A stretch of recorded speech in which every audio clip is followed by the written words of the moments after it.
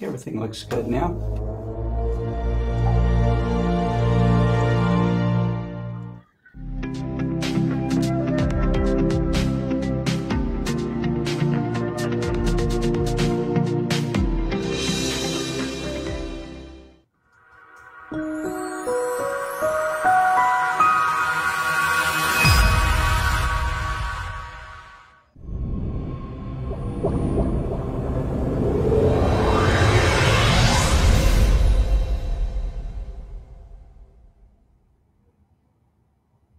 Hi, everybody. Kent Marts here from Explore Scientific for Wednesday's episode of FirstLight Chronicles. I have with me today Scott Roberts, the founder and president of Explore Scientific. Scott, are you there? There he I'm is. here. I'm here. So still wobbly after the 99th Global Star Party, but yeah, that was a. Go ahead. We just had a false start, it looks like, on getting going, and realized that we weren't getting any chats, and that was a clue. We weren't streaming. So, Scott, you were up with the global. Yep, Windows Defender apparently booted us for some reason. Paul says, but Scott, you were up with the Global Star Party last night. Got done before midnight. So that was the 99th one. You had a good time and had a great lineup. But man, I'm on the email list of everybody. The invitation list Scott sends out responses. Scott, you got a big lineup coming for next week, which is the 100th show. What's going on? Everybody, all these speakers want to be on the 100th program, which is great. Many of them have done, I don't even know how many shows. David Levy has done every one of them except for one. And I don't even really count that one so much, except that this was a International Observe the Moon Night event that was done by Night Sky Network, and it was I believe an oversight from the person doing the schedule. Either they didn't get the message that David Levy would do it, or something happened, but he wasn't invited. And I wasn't the guy doing the schedule. So anyways, but we love David. David's like one of my best friends in the whole wide world, and he has done a phenomenal job all the way through. He is, so people get to see him on our programs every week, but also with the Arizona Dark Sky Star Party. There it is, poster back there. You're actually going to be able to observe with him and meet with him and maybe get a book signed by him if you'd like. The 99th Global Star Party went kind of long. It went till about 11 o'clock at night almost, and had all the speakers were there except for the very last one was Bob Fugate, and he had some family issue he had to deal with. So, Adrian Bradley filled in for him and showed some of his beautiful nightscape work and that kind of thing. So it was good, all good. So next week is the 100th, and there's a lot of some potential. 100 is a significant number for us. Yes, it is. Yeah. So 100 global star parties. There's a lot of programs that have been on YouTube and, social media that have also shared astronomy, live astronomy, that kind of thing. I think that if we're not the most, prevalent one, we're one of. So that's, to do 100 of these things, there is so many. I mean, there's literally hundreds and hundreds of hours, maybe over 1,000 hours of great information from speakers like Gary Palmer, Molly Wakeling, Jason Genzel, Chuck Ayub has been on the program. We've had JPL scientists on the program. Next week, we will have the principal astronomer from the SETI Institute. That's the Search for Extraterrestrial Intelligence Institute. And I think it's going to be great. He is a fantastic speaker. His name is Seth Shostak, and so that's just one of the people that's going to be on. But you're going to see a lot of familiar faces coming on next Tuesday. So, are we giving away any prizes? Oh yeah, yeah. So, so this is the 100th anniversary, not the 100th anniversary, the 100th event. I keep calling it the 100th anniversary. We have the IXOS 100 mount, so we'll be giving away an IXOS 100. We have 100-degree eyepieces, so you can expect a couple of those in there. So we will make it special. You know, for those of you who don't know, the IXOS 100 is a go-to tracker mount. Great for if you have a DSLR and a camera lens, you can get into some tracking, so you're doing longer exposures. And if you've got like an ED80 or something like that, right in the wheelhouse for really getting into astrophotography and learning the ropes. It's also, Scott, as you well know, very powerful because you can wire it to a computer and do some incredibly high-end work with a mount that retails for $599. You know, it's just a fabulous tool, and you know, more and more of them are out there, and we're seeing just some astounding pictures that people have gotten using. Yeah, Wade Prunty, who follows this program, did a 100-hour exposure. You know, of course, stacking and tracking, but still really put that thing through its paces. You know, with a lot of equipment mounted on it. Right. You know, we rate it at 9 pounds for astrophotography gear and camera and all that stuff, and 15 or 16 pounds for visual. But people oftentimes don't really take our limits seriously. And JR lives down in Louisiana. He is running a 180 millimeter Maxitov Cassegrain and camera gear on the Exos 100, running with 24 pounds of gear on his telescope, and has added extra counterweights to get 18 pounds of counterweights. Oh man! Doing planetary. And he's doing astrophotography with that rig. Doing planetary astrophotography, working in the 5400 millimeter focal length range with an IXOS 100. Yeah, so it is, you know, a powerful little device that we have out there. So Pekka wanted to know if this is live. Hi, Pekka. How are you? Yes, it's live. It's, I guess, Scott, I think we're running into, because we've been doing some recorded broadcasts that were live. Yeah, we have some. We are broadcasting. It says live because we're streaming it live. But we have pre-recorded stuff that's out there too, you know, just for the people that have missed a bunch of the other programming we've done. Yeah, it's pre-recorded live. And so it says live, like this broadcast. We'll run this broadcast in the future, and up there it says live, but we have a little bug that says pre-recorded on top of it. Previously recorded. I usually stick that up there. Yeah. Yeah. So I think if you see that, then definitely that's not live.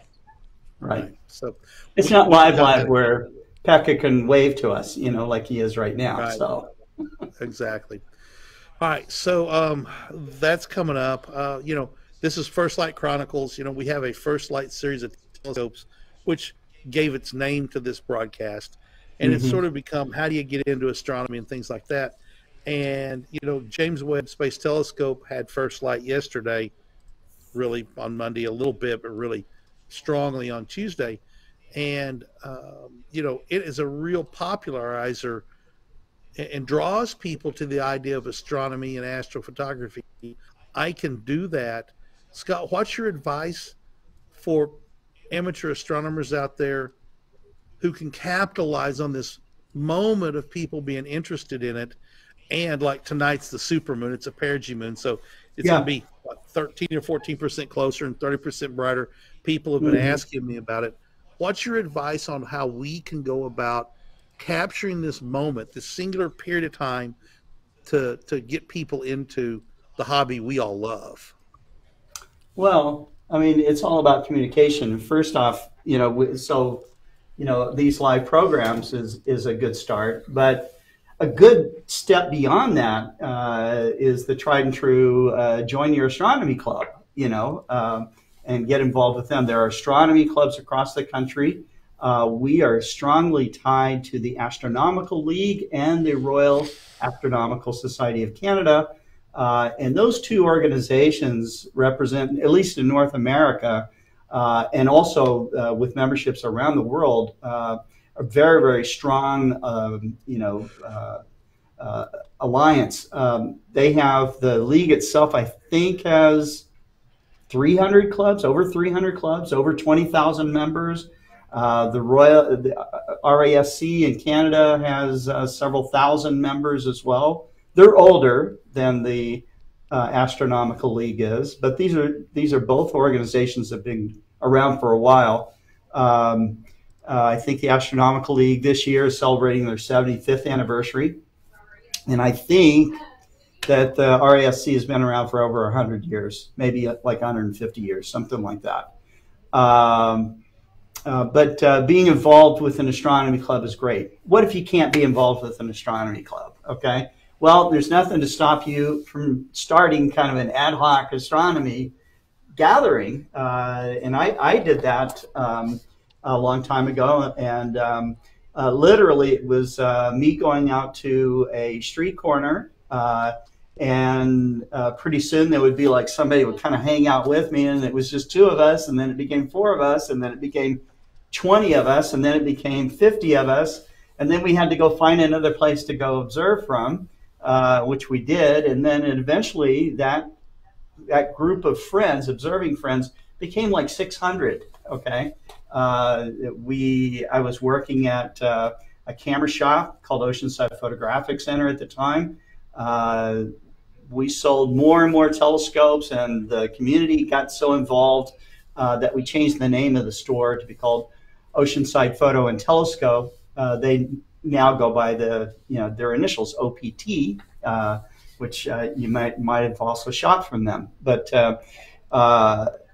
it's really simple in getting involved. You did it yourself, Kent. How did you get started? I mean, you had a father that was kind of very interested, right? Right. Dad would take us out, and binoculars, or just go out and watch meteor showers. Growing up in the 60s, hang on, I got an earbud falling out. Growing up in the 60s, now this one wants to fall out. That was weird. So growing up in the 60s, on the north side of a town that had a couple thousand people in it, down in the Arkansas River Valley, the skies were spectacular. And I don't remember them being like they are, but I think that memory fades. But I can remember comets, Bennett and West in the late 60s and early 70s. That's cool. Just stretching, big knot, a great comet, a big, bright, obvious nucleus and a big long tail that stretches across the sky. I mean, the comet Pan-STARRS that's out there, it's hard to see it in a telescope, especially right now because of the moonlight. But it's not a big obvious thing. People look up and go, "Oh my gosh, there's a comet." Well, with those, people look up and say, "Oh my gosh, there's a comet." We haven't had one of those in a long time. But we would try to do some photography on lunar eclipses and things like that, and just go out and hang out, which I really advocate as a great way to get a kid involved in astronomy. And maybe they go on with life and don't have that interest. But we see this really typically, Scott. People get in their 40s, 30s, 40s, and start getting that hankering for astronomy again and get back into it. We see that pattern all the time. Well, that's what Galileo did. He got started in astronomy when he turned 45. So, and he had a nice run at it, but which still affects us today. I really wonder what was Galileo's childhood like that got him started, interested in stargazing. I can imagine he was out, in Florence or wherever he was, and seeing incredible skies back then. I mean, no light pollution to speak of, right? None, zero light pollution. How much light pollution can you have from with candles? Yeah, none. You might have not much. When the Industrial Revolution gets going, you start having some air pollution that would have affected them. But you still have inky black nights. I think his childhood was one of curiosity. There's an innate curiosity and a wonder people have. And, if you're curious about things, I mean, he had to be curious about the telescope because he was like, wow. And he thought, well, I wonder what the sky looks like with this. And he looked at Jupiter and went, wow, look at that. He just, he looked at the sun and observed sunspots. And, I mean, Hmm. it's just, I think it's just being curious. And Scott, we saw this on Friday, had a couple come in the store, and the wife was wanting to buy a telescope and mount for her husband for their wedding anniversary. And we were talking to them, and they're not rushing to buy something, and they live up in a fairly dark part of Southwest Missouri, live an hour and a half away. Hmm. And you and I were going, and a group of us were going to a place in Bentonville, a bicycler bar and restaurant to do outreach.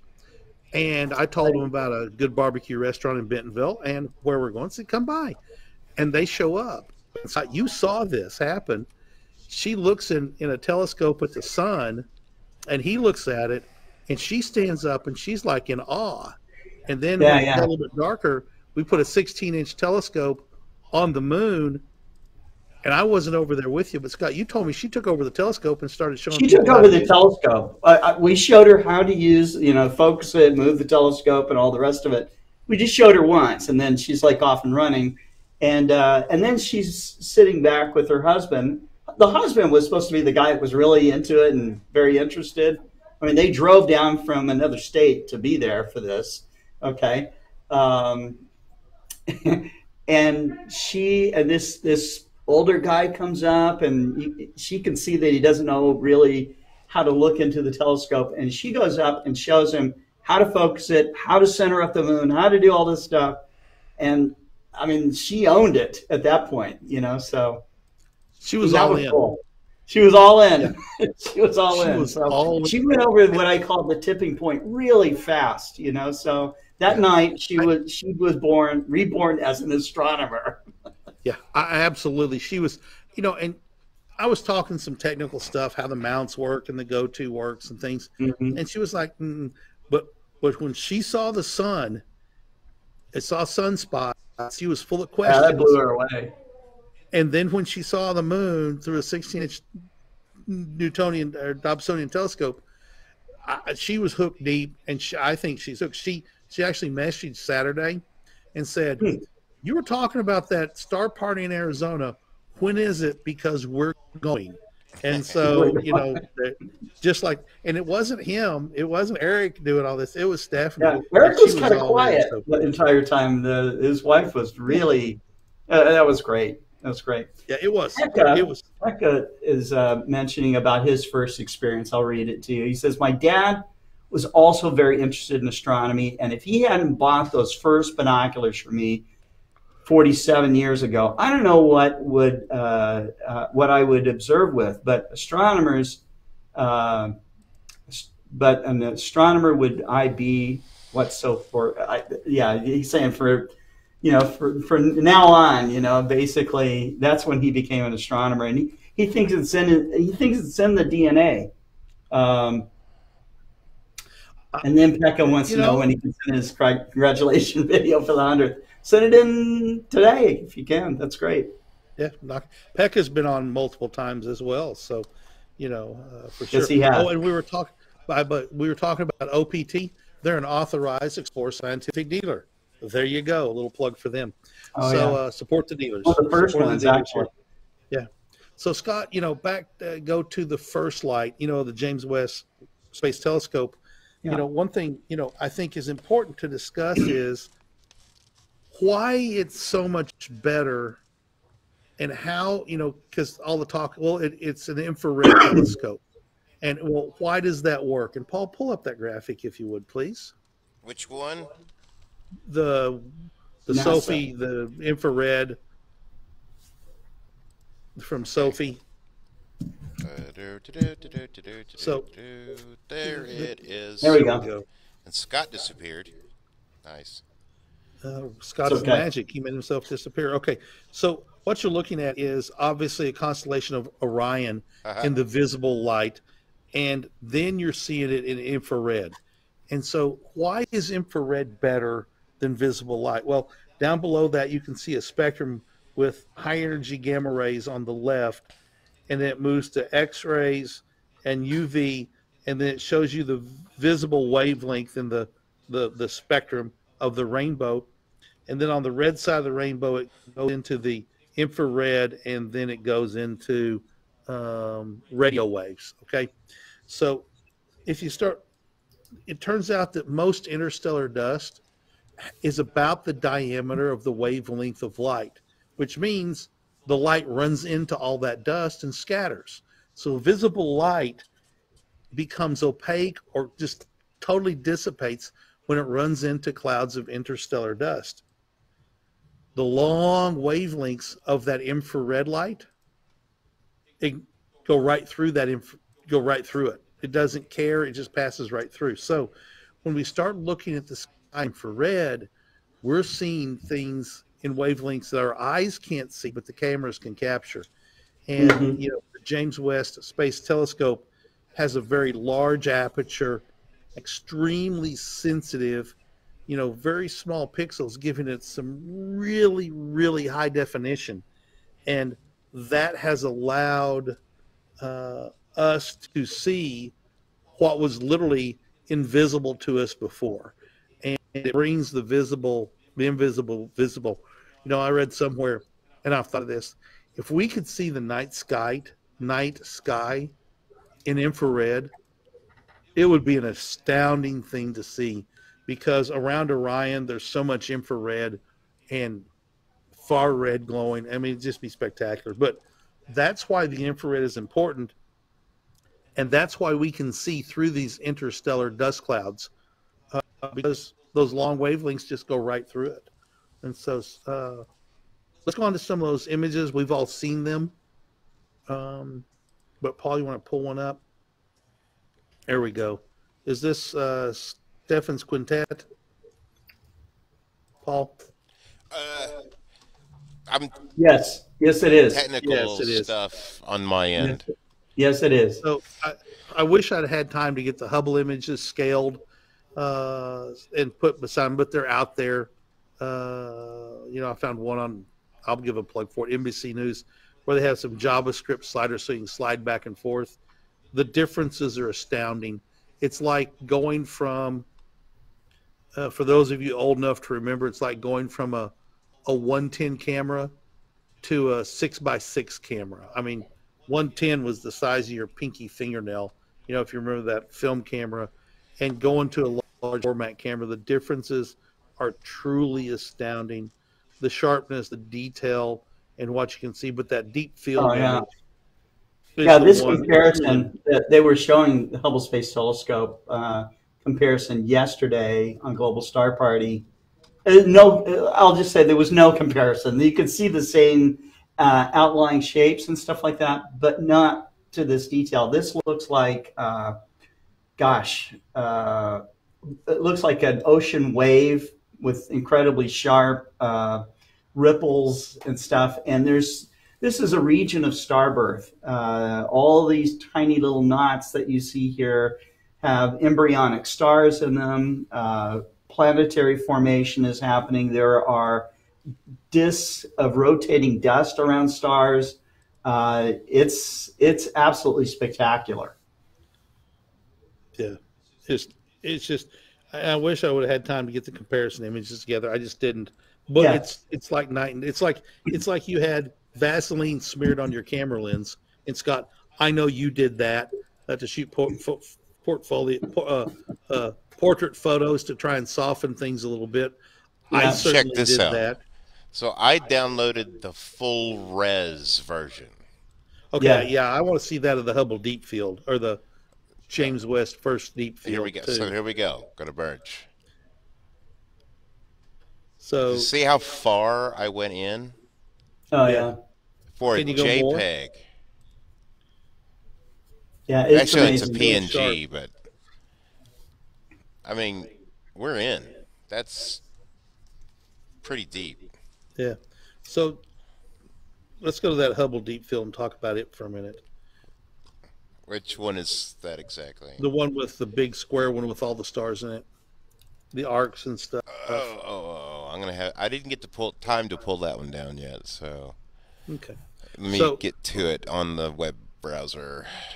one thing that we hasn't seen a whole lot of press and people have been talking about on Facebook before the press conference, on President Biden's press conference, I predicted on Facebook that the spectra of the exoplanet that they took was going to show presence of uh, hydrogen, oxygen, water, and carbon. Well, they didn't have any carbon, but it showed a very, very strong spectral line for water. And the importance of that, the implications are immense, because where there's water, there's probably life. And I know that they picked the best candidate for it. It's a big Jupiter. It's in the Goldilocks zone. It's not super hot. So they picked one that they knew probably was going to have a strong signature of water because of where it was. But it is awesome that the first spectra they got, or at least the first spectra they Almost released, got it. has water in it, because that is super significant to the potential for being some version of life out there. If you start extrapolating it to, there were billions of galaxies. Now there's trillions of billions of galaxies, because this deep field image that Paul's getting ready to bring up, as we all probably have heard, is an area of the sky that's the size of a grain of sand at arm's length. And every dot that doesn't have spikes on it is a galaxy. And it's just truly astounding when you zoom into this thing. All those little arcs are lens galaxies from that large galaxy cluster right in the center. Yeah, it's incredible. And so it's lensing. Give me just a second, and I'll have an even bigger image. Almost every dot in there is a galaxy. I mean, it's if it doesn't have a spike, from what I read, exactly, it's a star. It's a galaxy. It's a galaxy. Now remember, get ready. Remember, that's a sky the size of angular size of a grain of sand at 3 feet from you, and imagine that all over the sky. How many grains of sand will it take to cover the sky? And it's all there. It's just everything with a spike is a star that's in the Milky Way. Everything without a spike is a galaxy. So that's the lensing galaxy right there in the very middle. I think there's like 5 of galaxy cluster, like 3 or 4. Look at that. Galaxies. Yeah. There's a spiral galaxy right there. Yeah. That's obviously pretty close. But look at over the left. That one galaxy could be hundreds of billions of stars or a trillion stars. Yeah. Probably every star has, or most of the stars have planets. And that's just one. Look at that. I mean, look how deeply you can see in this. It's crazy. And Scott, this is only 12 and a half hours of time. The longer they stare at this spot.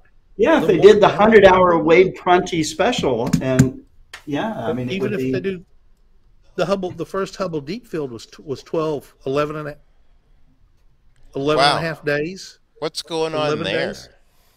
Where? What are you looking at? See the blob? Put your cursor on it. Which blob? The cursor doesn't. There's many. Cursor. No, you're talking about that kind of orange-looking stretched-out thing over one of the. Yeah. Yeah, that is a gravitationally lensed galaxy. Isn't that cool? So what that means is, Paul, there's a background galaxy that's vastly farther away, 13 or 14 billion light years away, that's being a very early galaxy formed after the Big Bang, that's being gravitationally lensed and bent and magnified by this big star cluster in the very center of this image. And so it allows us to see much, much farther in the past than we would otherwise. And we've been looking at lens galaxies for a long time. And there's actually people who go through and analyze them and then put them back together and assemble a picture of what the galaxy looks like. And so I'm sure there's people working on this right now. like right there, that big smear that goes off counter, like a circle going I up wonder and to the left. if that's the telescope. No, it can't No. be, can it? No. Because No, there's other things that aren't smeared. Right. That's the light being pushed Bent. around, pushed and pulled. Bent, gravitationally lensed by that. By gravity. Yeah, it's crazy. By gravity, by the massive gravity. Look at all those galaxies, man. Which Einstein 1, 2, predicted. 3, 4, 5, 6. 7, 8, 9. Oh, just 10, in the 11, field right 12. here. You can just go on and on and on. Yeah, and let me show you how much I've zoomed in. Okay, let me put it right back in the middle.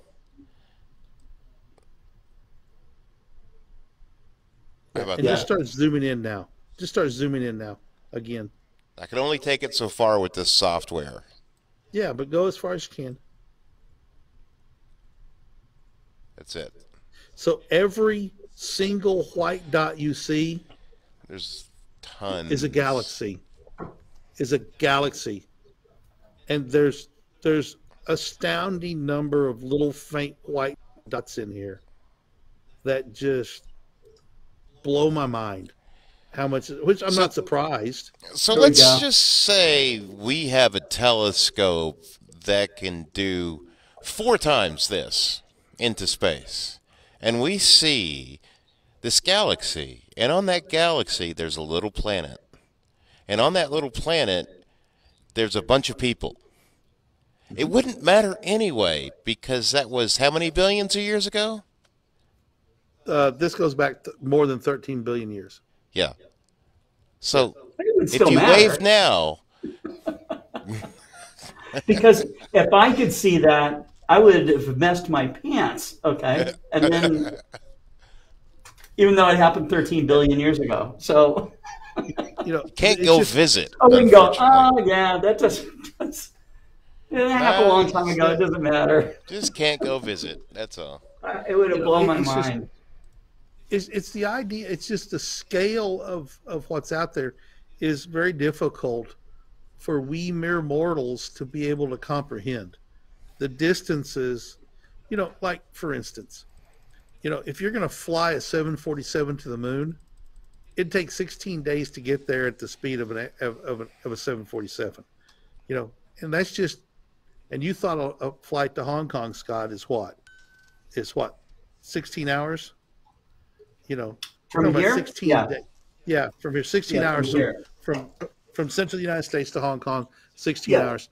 We're talking about 16 days to get just to the moon. Really like this. This is nice. You like that? Yeah. Okay, so Paul, I'm emailing you a link that Harold Locke sent to me, and this is from the Big Think website. So this is there's a guy named Ethan Siegel, and he is a science popularizer, a PhD physicist, and he is amazing in his explanations, and he writes a blog. He does video programs and stuff like that. I'm going to see if one day I can actually get him on one of our programs, but yeah, you should show this because it shows the comparisons that Kent was looking for. Working on it. Thank you, Harold, for passing that along to us. The comparison, it's like explaining what the sunspots look like and then looking at the sunspots. The difference is just immense. Or explaining what an eclipse is like and actually seeing one. Yeah, exactly. It's just, you can't do it. It's hard it's just hard. Right. But I think, we as amateur astronomers need to seize on these moments and educate yourself a little bit and talk about what you understand and say, I don't know. There's times I say I don't know because, or that's not anywhere that I've done any reading on, because I can try and wing it and BS it, and I'm going to get caught and flub it up, and I don't want to be wrong or that wrong anyway. It's hard to go out and look at the full moon tonight, because it's going to be bright through a telescope. But go out and my wife is over at a friend's house, and they're going to turn the lights in the swimming pool off and lights in the backyard off, and just swim and watch the moonrise, tonight, and just here we go. Ready? visually enjoy it. Boom. There you go. Yeah. So what are we looking at here, Paul? You're looking at the website. What is the? Does it say what the images are here? This is the James Webb's first science images before and after from the Big Think website. Now that it's fully commissioned, the James Webb Space Telescope begins its exploration of the universe, and here are its first science images. So it's not saying. I think the top one is a Hubble, and No. I think the middle and bottom ones are James West. No, the 3-panel. Let me look here. It's really opaque, so I've got to get in there and really dig. This 3-panel image shows the views of the Carina Nebula's cosmic cliffs seen by, you're right, the Hubble, JWST's NIRCam instrument, and JWST's MIRI instrument. With its first science release upon us, the new era in astronomy has truly arrived. Sorry. Yes. So look at that dust. Look at the dust. You know, these are not scaled exactly the same, I don't think. But look at the dust in the top one, the little clouds, which when we saw those images, Scott, from the Hubble, it was jaw-dropping, you know. But as people were teasing, you know, you think the Hubble images were jaw-dropping? Wait until you see the JWST, because it's going to make the Hubble pictures look like just snapshots. And that's the case. Absolutely the case. Well, and I have that image. There you go. This is the full res image released, and it's another one of those that I can just zoom forever, and the detail stays. How big is this? A TIFF or a JPEG? Did you download? I got it as a PNG because TIFFs don't work well on the software. This particular image is 47.8 megs. It's Too not bad quite you can't as big. use TIFFs. Yeah. Its dimensions are 11,264 by 3,904. That puts it at 7K, 8K. So it's pretty big. Zoom in there, Paul. Working on it. I mean, we're in there tight. Just incredible. Incredible detail. You know, some artifacts in a couple of places. Well, sure. Just, yeah, fantastic. What the heck? Can you slide it to the left or up or down or something? Go up. I can a second from now. Hang on. Let me put you guys back up on screen. And Paul, you said There's this is the even Eta more. Carina. Huh? This is the Eta Carina Nebula, correct? The one that we were just looking at with the comparisons from Hubble. Yeah. What's this one? Does it say? This is with James Webb. Same thing. This is the same thing. Yeah. Right. Here's a good question from Pekka. He says, do you think that JWST pictures will affect our thoughts on how deep into space we amateur astronomers can go? I mean, will we change our seeing what to image in the future? Yes. Yes. Yes and yes. Hubble Space Telescope did that, and Palomar, the Palomar 200-inch telescope did that, and the 100-inch at Mount Wilson did that, and so every landmark telescope, that becomes the new thing to benchmark against, and and the thing that's true, and Pekka, you know this, the once you show amateurs something that's out there, okay. Amateurs will figure out a way to image it, not to this detail and resolution, but they'll go back through their old images and they'll go, oh yeah, I now see it, okay? And then they'll drill down on it and take, track and stacking until they get more detail. But definitely, those would be things that amateur astronomers will do. I think that, like Hubble, I'm sure the Space Telescope Science Institute will release the raw data of these images for amateurs and professionals to use. And there will be people that will take one of the images in black and white image with a lot of detail and use that as the luminance layer in some of their shots, and then bring in their own color, shots that they might do with their own telescopes. And as long as you're telling people that's what you're doing, okay, then there's no harm, no foul.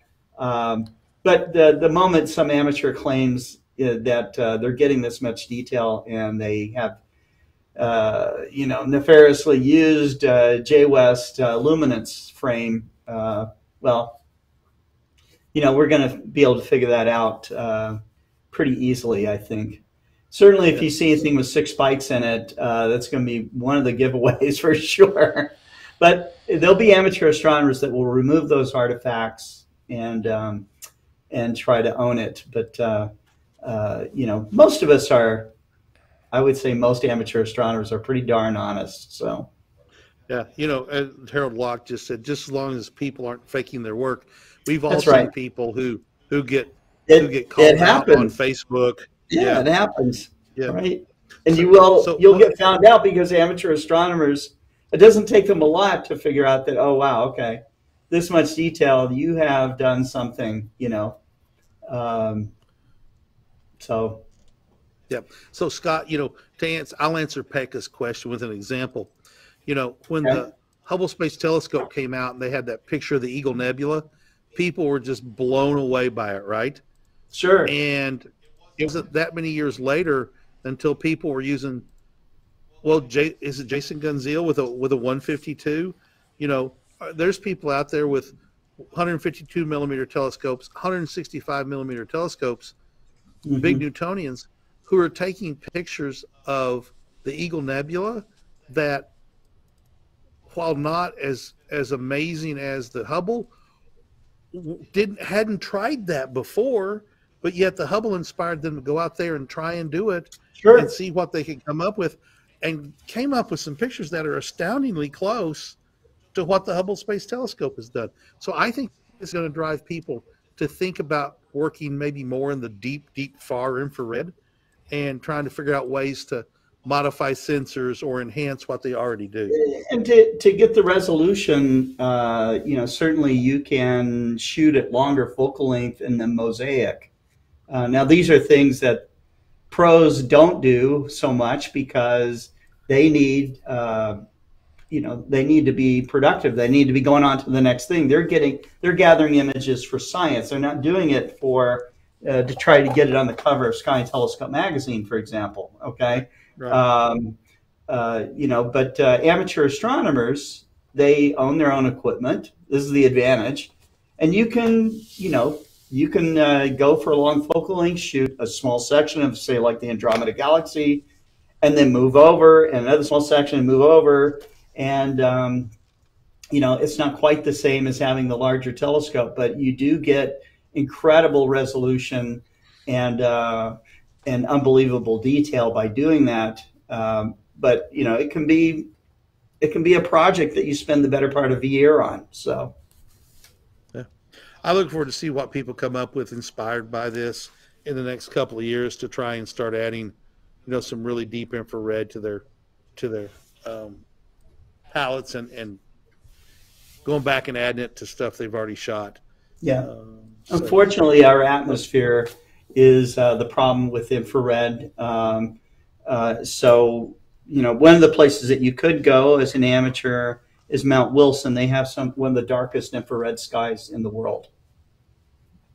Really? Right next to Why is that? Pasadena, which is super light polluted. Why is that, Scott? Why is it not got an infrared pollution? Any idea? Because they don't light up cities with infrared light. Yeah. I mean, that's one of the simple answers right there. So, yeah. I mean, if they did, it would they're be out really there. light polluted, but they don't, so, um, but it is, that's the reason why the Chara array is there, and it's an all-infrared system as well. So, It's Look at or at the that. least more they can see into the infrared. Look at that. That's that's little spirals and Spirals. The thing globular. looks like there's a cross, but I think it's a couple of colliding galaxies, Yeah. maybe more than two colliding galaxies, huh. and it just goes on and on. There's a barred spiral out there. But every speck, I mean, even down to what looks like a tiny salt speck, there is a galaxy. Yeah, every single pixel that has some light on it is a Is a galaxy. galaxy. Is a galaxy. That's mind blowing. It because again, this is a fraction of a degree, a tiny fraction of a degree of sky. And I'm doing a fraction of that. Yeah, and just spread that out over the entire sky, just truly astounding. So, So all Connor right, wants so to know, what are my thoughts on flat earthers? I feel sorry for them. That's all. So, and you that's one can't thought. argue with them. You can't. There is No, no it's a way belief of them system. saying- So, there's no science involved here with flat earthers. Right.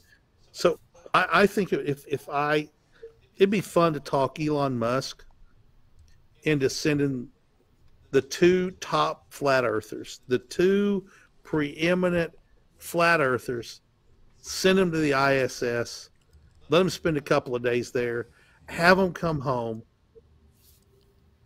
and see what the impact would be on their belief system. But If but they we then came can't. back, We can't, Kent, because the ceiling is too low. I understand, Paul. That's why it would be fun to have them to send some up and let them literally go around the Earth in a circle. The fascinating part is the ancient Egyptians knew the Earth was round. A guy used a well and a measurement of distance, an angle of light going down two different wells to get within. He was within less than 10% of the circumference of the Earth. What, 3,000 years ago? Mm-hmm. And Is that a galaxy of galaxies? You mean all those galaxies there in the background? No, in the bottom middle. zoom What out. is that? It's a foreground galaxy, Yeah. probably. These are all different distances and stuff. But again, everything that doesn't have spikes on it is a galaxy. Is it a galaxy of galaxies? No, that would be a star. That would be a galaxy Well, cluster. you're asking me, is it a There are group of galaxy galaxies? And yes, this is Stephen's quintet. I think four of them are actually. Is it three? There's three. Well, there's Three of them are four. gravitationally. Three are Right. yeah, and one of them is a foreground galaxy. So I don't know which ones are which. Yeah, So either a foreground or a background. But yeah, there's three that are actually gravitationally paired, and then another one that is either close or closer or farther away. mm-hmm. So, Wow. and you can see those. I mean, under dark skies, there's lots of people take pictures of them. You can see those under dark skies with your naked eye. It's just amazing to sit there and go, okay, I'm looking at that, but then Yeah, I've in seen that this. yeah, but draw a square on that, and in that view that you can't see because they're so far away, are literally hundreds of more galaxies in that tiny field of view up there. So, Yeah. all right, Scott, it's 5:00. Up here's Alfred. I turned Here's into a thought. we're turning into a pumpkin. So If anyway, we do live in a fabricated universe, the programmers will have been working hard recently to write software to allow the JWT to show new stuff. Interesting thought there, yes. That we're all actually just in the matrix. So, it's a steady state of galaxies. Rainbow harvest. We have some names I haven't seen before. It's awesome to see new people joining yeah, us thank here. you for watching. I tell on my Amazon Live and my social media broadcast at 1:30 and 2 o'clock, I literally thank them for giving us their time, because they are sharing their time with us, and that is a blessing to us. Yeah. Right. Yeah. So Mike Wiesner says, we'll see Quintet at Arizona Dark Sky Star Party. Thanks, Mike. So Mike is the lead on that. If you're interested in the Arizona Dark Sky Star Party, you can go to the Explore Scientific website and search for Arizona Dark Sky Star Party. It's $150. Register for the ticket. That's going to get you lectures, access to the park at night, camping in the park. It's going to be tent camping in the park. You won't be able to bring an RV. And then you're going to have to stay there somewhere if you're not camping in the park. Biosphere 2 from the University of Arizona Yeah, the has casitas. has housing there for people to do research, and we can reserve. You can get they're like a bedrooms with a central communal area. $520, which is like $120 a night or something like that. You're going to pay that for hotel or bed and breakfast, or there's Airbnbs and bed and breakfast around Oracle as well. Get out there. If you don't bring a scope, don't bring a scope. We're going to have some scopes out there. There will be plenty of people with scopes. And if you're just interested, just bring yourself and bring your curiosity. September 21 through 25, Oracle State Park, northeast of Tucson, Arizona. Pristine, dark skies. Yep. It's going to blow your socks off if you've never seen it before. Worth the effort to come to it.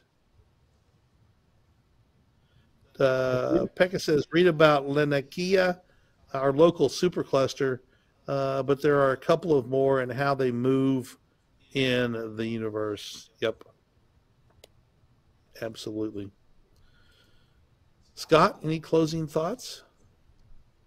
No, I just look at all those galaxies. They're kind of filling my mind right now. I'm sure just like everybody else that's interested in astronomy and stuff, it's made us all jubilant, kind of filled with wonder, and really anticipating what's coming next. Because they just scratched the tip of the iceberg of what they can do with JWST. So Yeah. yeah, beautiful image, and yeah, you could just stare at that image all day long. It's crazy, but we got work to do. So just burn this into your brain, so that you can shut your eyes and still see it, and and keep looking up. Thanks, Scott. Scott. Bye, everybody. Thanks.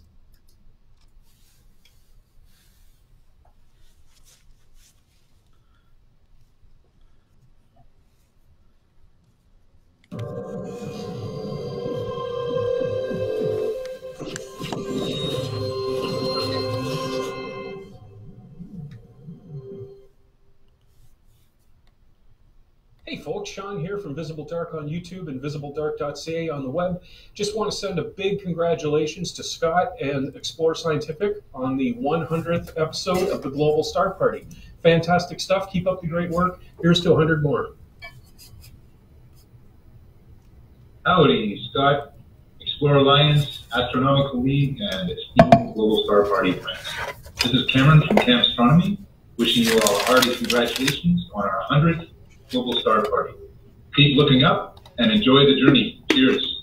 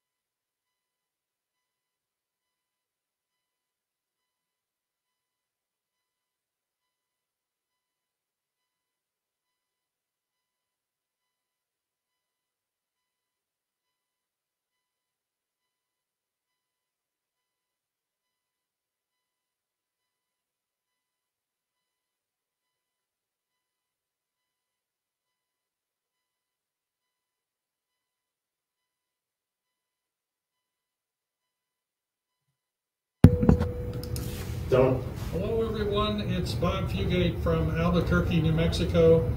Congratulations to the Global Star Party on achieving 100 exciting episodes. Please keep up the great work. Thank you.